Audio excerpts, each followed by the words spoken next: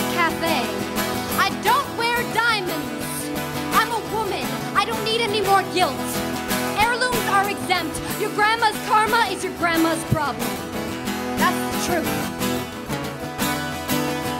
My father gave/stole my mother a crystal doorknob from a door at a hotel they could never afford to stay in. Truth.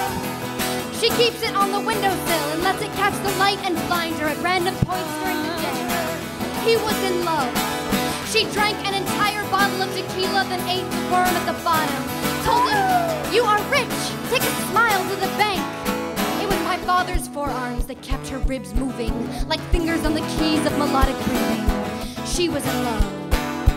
They've been married 25 years. They're still in love. So tell me, romantique, may I sharpen my teeth on yours? Don't bring your emotions into this.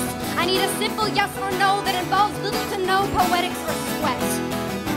We shall consummate our agreement between lips covered in fragments of stars that fell into our hangovers when we were drunk on elsewhere. You can write your own alphabet on the juvenilia of my legs pressed against your pupils for the first time. My thighs are Bibles. Spread the word. This is not a poem. Just a sermon etched on the bullet I'm placing within you.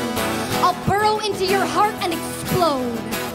Stand at the Rubik's of what most puzzles you and bend me brilliant. Let's find a quiet corner somewhere and beat the shit out of it.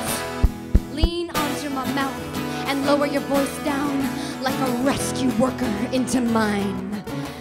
Let your chords cripple. My cunt crunch like tinfoil.